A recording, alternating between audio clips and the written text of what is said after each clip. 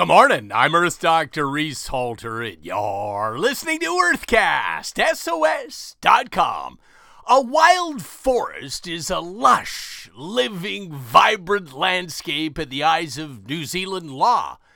Te Uriwera was granted legal personhood to resolve a dispute over who owned it, the government or local Maori peoples. This is a profound alternative to the human presumption of sovereignty over the natural world. The same will be true of the Wanganui River. It means the areas have stronger legal protection. Te Uriwera is a legal entity and has all the rights, powers, duties, and liabilities of a legal person, and lawsuits can be filed on their behalf. It's the most revolutionary piece of legislation anywhere in the world.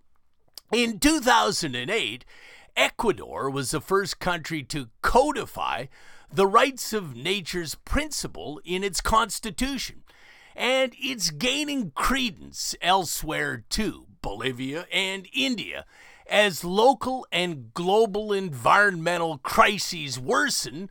Calls are increasing for nature to be protected as comprehensively as humans are. We come from the land, and the land has its own personality, its own heartbeat, its own health, and its own soul.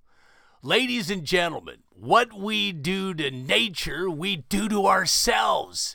It's time to hashtag save nature now. Hashtag love nature. Hashtag love is the solution. Earthcast SOS depends upon you, the listeners, so don't be shy. Come on to drreese.com, DRREESE.com. Scroll to the bottom of the page and click on that donate button. And pick yourself up any number of terrific books on bees, trees, seas, wild weather, and life. The wonder of it all. Just do it. drreese.com. I'm Earth Dr. Reese Halter, reminding you to protect our planet.